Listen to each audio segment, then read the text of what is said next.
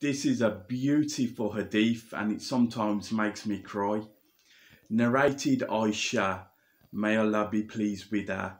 Once Fatima came walking and a gate resembled the gate of the Prophet ﷺ.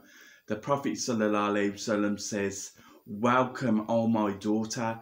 Then he made her sit on his right or on his left side. Then he told her a secret and she started weeping.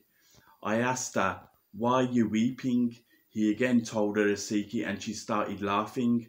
I said, "I never saw happiness so near to sadness as I saw today." I asked her what the Prophet ﷺ had told her. She said, "I would never disclose the secret of Allah's Messenger ﷺ.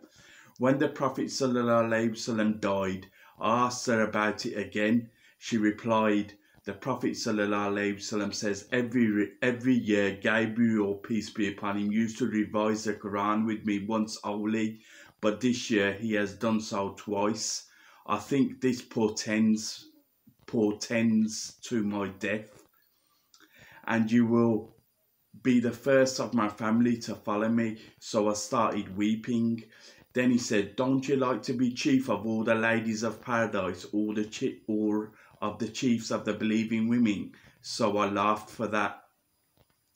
That's in Sahih albukhari, hadith number 3623 and hadith number 3624.